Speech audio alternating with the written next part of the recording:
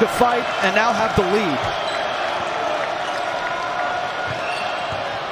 Bacon spins through the double team. These guys have the ability to get home and enjoy some family time. And in terms of the way they are playing, he's come ready to play here on the road. Terry leans in, nothing.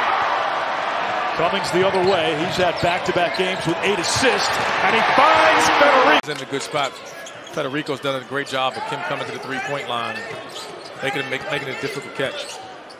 Did that again there on Smith, who turned the corner. Federico stood him up. Savandi pushes on the drive. Savandi! A catalyst for this team. Certainly the bench a part of the performance that helped them pick up the win over Northwestern on Monday. The cut, Clark open for three.